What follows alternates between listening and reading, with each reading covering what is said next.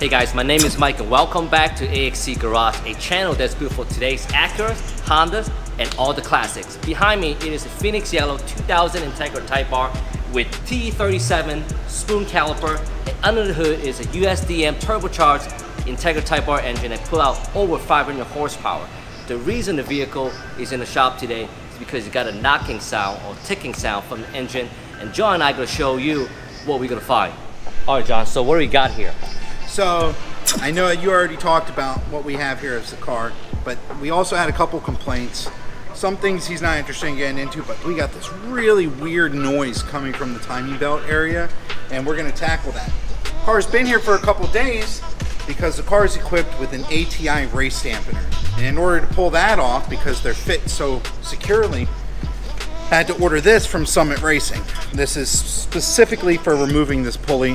You know, you could probably use another pulley puller, but I wanted to get the right one for the car. I have this on my car, so I figured it'd be good to have anyway. So this is in, and now we're gonna get to it.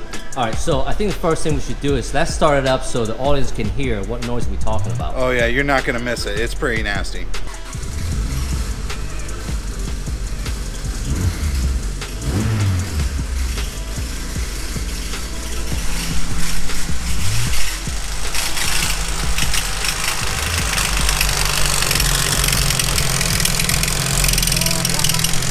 Is this what we're talking about? That's the noise. So initially the customer thought it was the alternator. So I removed the belt, noise is still there. Now we got to get into the heavy internals here. All right, I think we better turn it off. This sounds pretty bad. Not too good.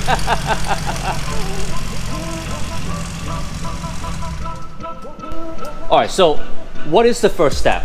So we wanted to isolate it since he was thinking it was maybe the alternator. So like I said, I isolated it by removing the belt initially. It's on there now, but initially I removed it, noise is still there. So we really only have one other rotating bearing in here, and it's the timing belt tensioner. And I'm about 95% sure that's what the problem is. And so now we have to remove the belt off of the alternator, then remove the pulley, then we can remove the lower cover, and that'll give us access to the timing belt tensioner, which we need to inspect and probably replace. Well, I know we have a couple of obstacles. One of the obstacles is we don't have the wheel locks. Yeah, it has a set of raised wheel locks and lugs, lightweight magnesium, and we don't have that, so we're going to be doing this with the wheel on because the customer happens to be in California with the wheel lock. So we're going to get it done. You know, a wheel on a car isn't going to stop us from fixing it. Well, some of you guys go to wonder what's behind us with this EK9. So in the near future, we're gonna have a complete series episode how we're gonna restore that very special car. Yeah, that I can't even lie.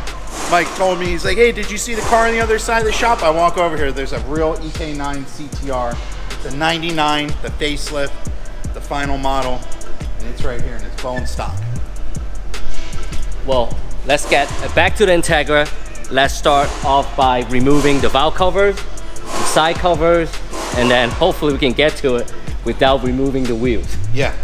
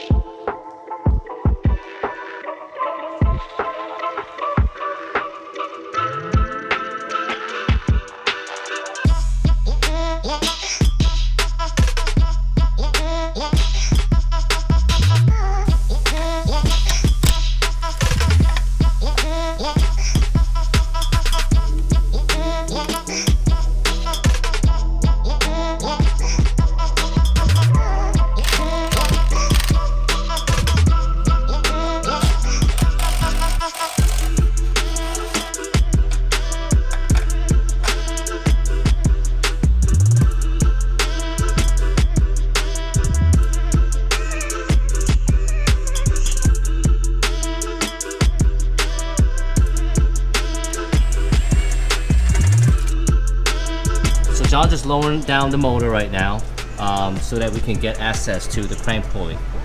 what kind of crank pulley is that again? So this is the ATI super dampener, but this is the race spec. So it only has one pulley on it for the alternator. And what this does is, a lot of people will get their engines balanced. What this does is helps take that vibration and inconsistencies out of the crankshaft and rotating assembly. So this actually balances your motor. So you're good to right up to 10 grand. So in order for us to take that crank pulley out, that is a special tool.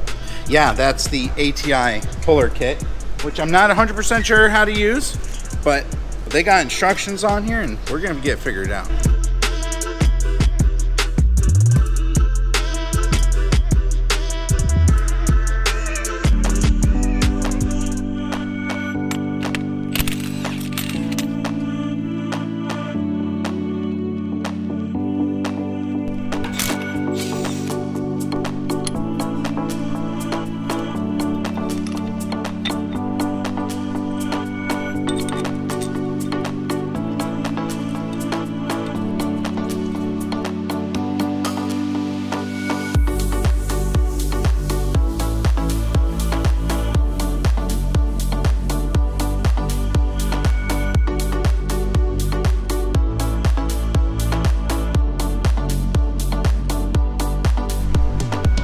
Like a little belt material there, huh?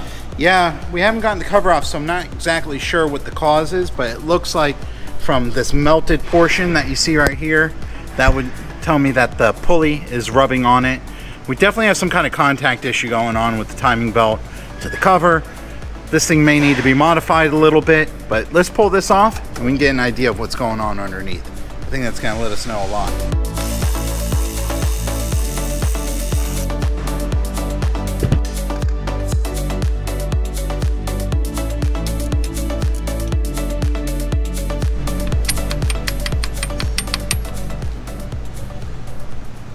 So what is that?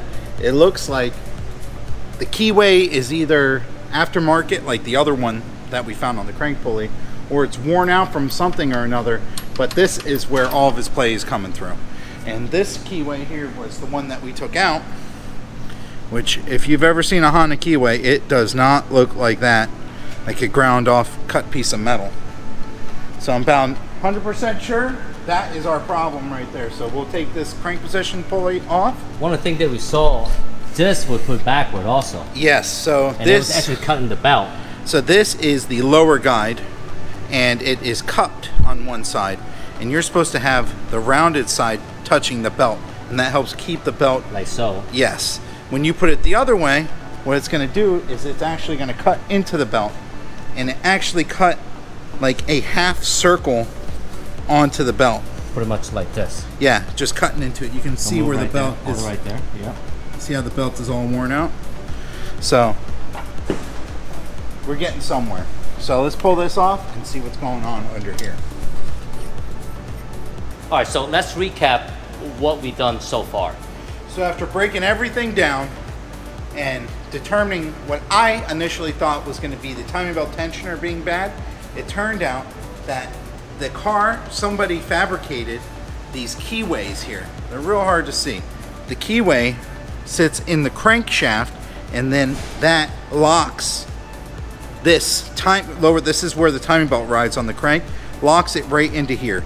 And there is way too much play between the grooves in this keyway here, and it's causing, you can see it right here, a lot of play back and forth, causing a lot of rattling. And that's what this metal dust is. It's actually pieces of the crank getting worn off. And on top of that, this timing belt guide was put in backwards, causing damage to the belt. So for now, what we're gonna do, I don't mean to cut you off, but this tool works really well. Yeah, not for nothing, we haven't used it to install yet, but to remove it, I don't think there's any other way. I mean, the tool is designed perfectly for that. It's pretty heavy. That is heavy. There's a series of rubber bands and whatnot in here, and that absorbs all that. It's heavy on purpose. This thing will actually rob you of a little bit of torque or horsepower, but what it's gonna do is it's gonna make your engine safe to 10 grand easy all day long. So, goal is new timing belt, new keyways, and possibly a new pulley here because, or I should say guide, timing belt guide, and then this thing should be back on the road without a problem, ready to hit boost and smoke TJ. Definitely gonna beat TJ. Well, we'll tell you who TJ is, in case you don't know who he is. But yeah, we went ahead and ordered the parts. We don't have those parts in stock. Should be here in a couple of days, and we'll catch you guys in just a little bit. Hey, just very fortunate we got actually TJ right over here. TJ, tell me a little bit more about John's comment. Well, all I can know is spinning ain't winning, and that's probably what this thing's gonna do, considering how much power it's making. Well, I'm just saying though, when it's got that much power, when it hooks up, it's just gonna right past you. By the time it hooks, I'll be sitting at the finish line like this, either that, just hanging out waiting. Either that, or sitting in the taillights. Who knows?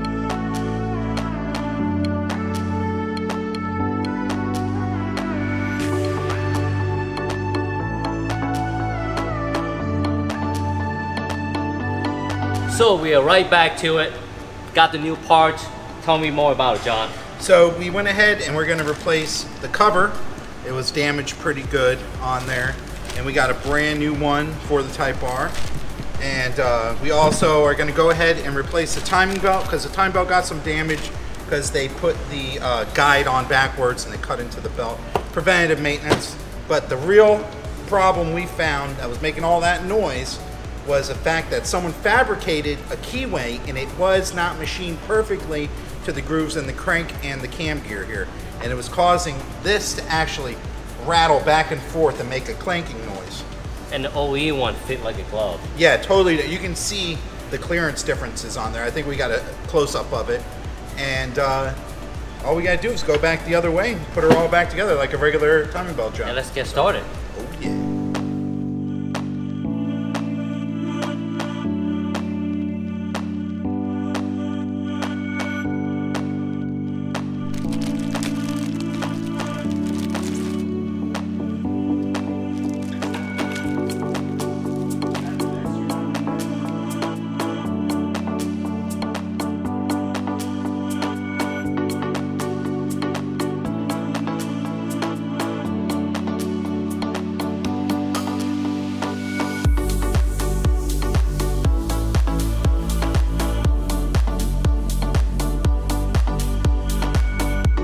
All right, so we got the bottom pulley in. It's time for timing belt.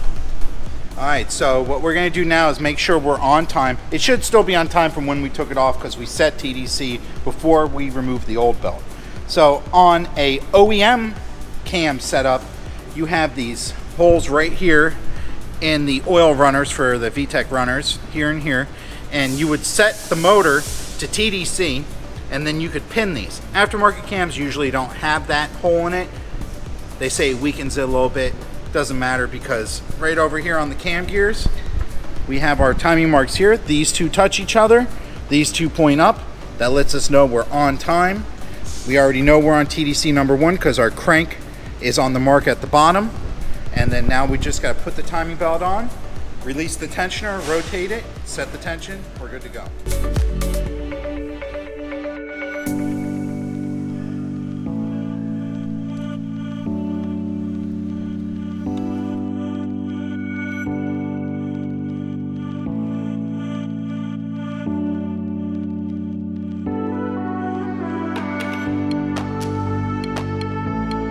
All right, so it's time for the cover.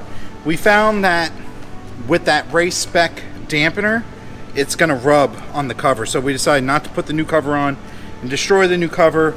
We just ground this down a little bit more to give us enough clearance. Now on these, normally this doesn't fit through the cover, but since this thing's all wore out, we're gonna not have a problem. But 9 out of 10 times when you do a B series timing belt, you wanna put this washer on, the beveled smooth side facing towards the timing belt. This car came in with it backwards. That actually made the sharp edge cut the belt. Now this goes on here, then our cover is going to go right on over it.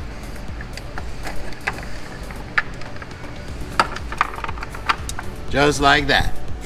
Easy, easy. Woo!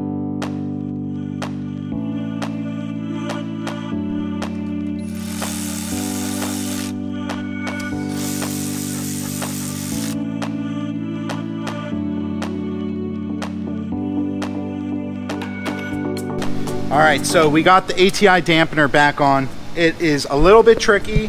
The kit we had didn't come with the exact right attachment for the crankshaft. I'm gonna have to order something like that, but we were able to work it in there with the wrench, take our time, get it all on. So all this is on. Next step, we're gonna put our alternator belt on, and then after that, put our upper covers on, valve cover on, and fire this thing up and make sure we've repaired the noise.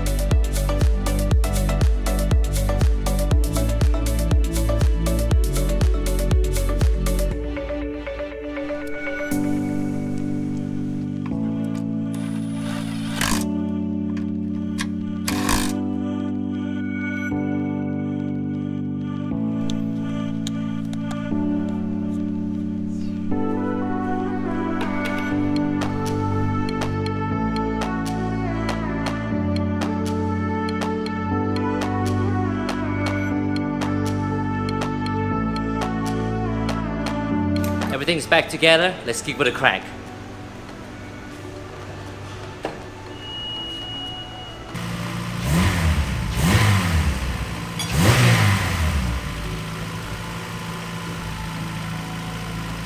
Oh yeah, buddy.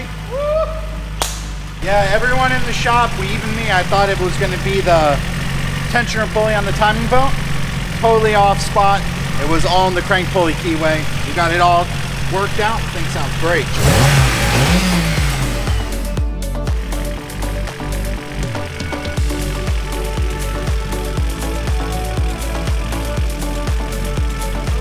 Here we are, Turbo Beast. Let's see.